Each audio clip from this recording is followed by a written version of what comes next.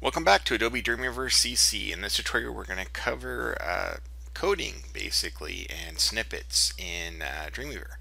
So I know the coding area can be very intimidating, especially for visual type people. I'm a visual type person and I'm not the best coder in the world in any way, form, but I have learned a few things. And if you notice with Dreamweaver there is the split view here. So right now I'm in the design view here, but I can also click in the code view. What I want you to pay attention is right over here on the left, what happens when I click in the code view, we get some additional tools here. And so I have here Lorem Ipsum text is filler text or placeholder text. That's what Lorem Ipsum is. And I wrote the word, have you tried Lorem Ipsum bacon? And then what is Lorem Ipsum bacon? And then here is some Lorem Ipsum text, but not bacon text. So the Lorem Ipsum bacon, if you go online, there's lots of different Lorem Ipsum sites, and I think the bacon one is pretty fun.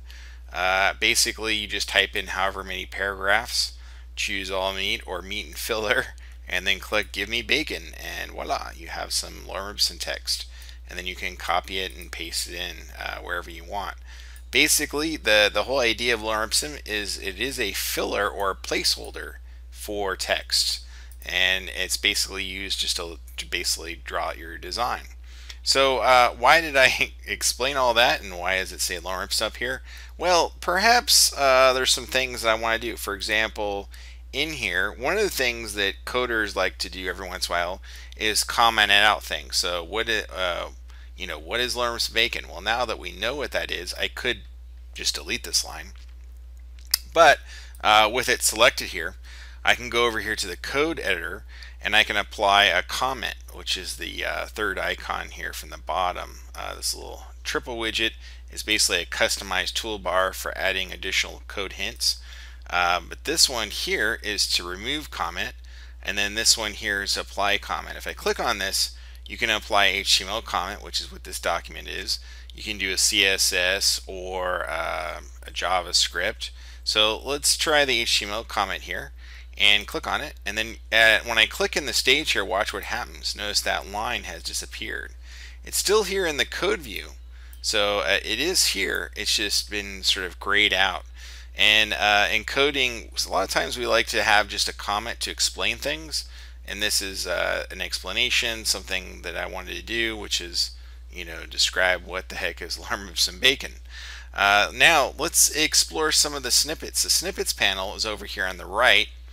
And basically, before I actually get to snippets, there's one other code little guy here, and I've used it before, but it's the format source code.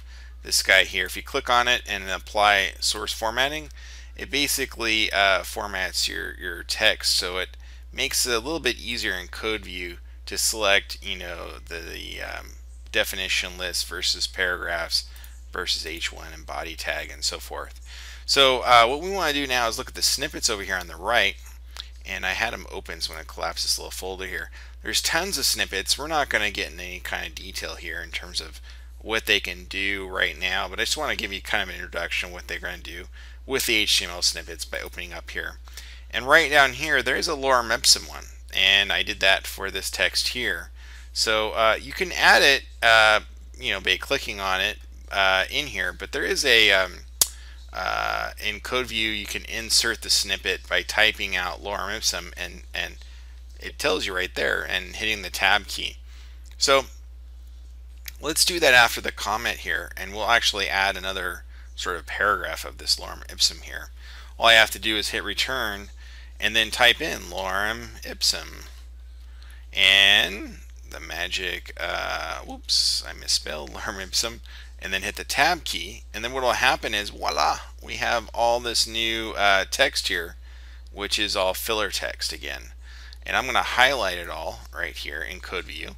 A lot of times that's good. And then I'm just going to add it as a paragraph by clicking on the paragraph tab here. And now we have two paragraphs of this Lorem Ipsum text. And you can see here we have the definition list, which we did before, and then we have this footer here. And I was curious about, maybe you were curious about, what can you do with snippets? Well, you can actually utilize all the snippets that are here, but you can also create your own custom snippets. So for example, what if you have a footer that you use all the time on all your pages? Instead of having to copy and paste, you can actually create a snippet for that and have that available. So if I just click on the word footer here in the code view here, down here towards the bottom there's a little plus icon that says new snippet, and I'll click that. The next one over is new snippet folder if I need to organize it.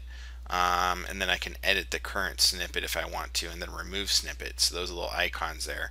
I'm going to click on the new snippet icon, and what it's doing here is it's giving me a name. What do I want to call it? And basically it's the footer snippet. That's what I would call it. So just footer underscore snippet, and then description. I could call it my personal footer, and then trigger key, call it footer, and then maybe James after that, and then I'd have to just hit tab after that.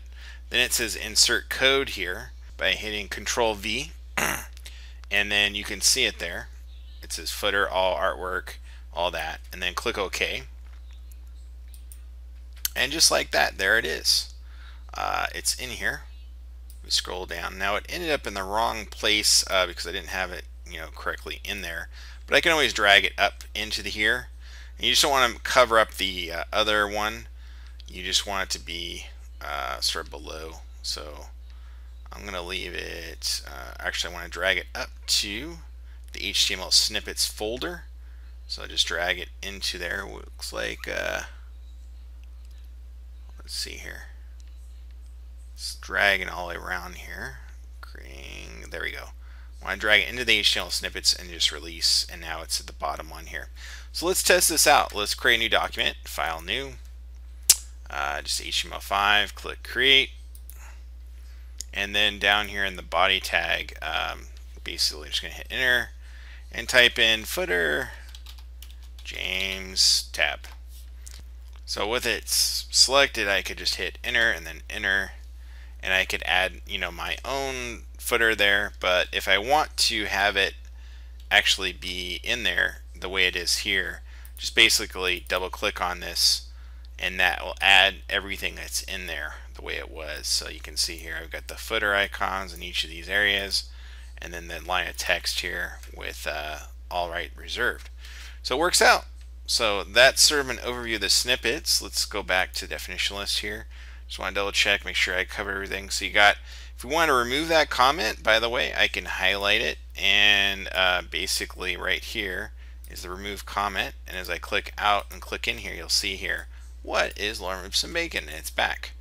And again, remember always with the codes, work in the code view. If you click down here, you have additional options here. This final customized toolbar basically allows you to add additional sort of options to your toolbar if you need to. But basically, like the indent code, if you wanted to do that, might be kind of cool, or the word wrap. But yeah. But overall, this is looking pretty good. So that's the basic overview of working in the code view in Adobe Dreamweaver CC. Until next time, see you soon. Cheers.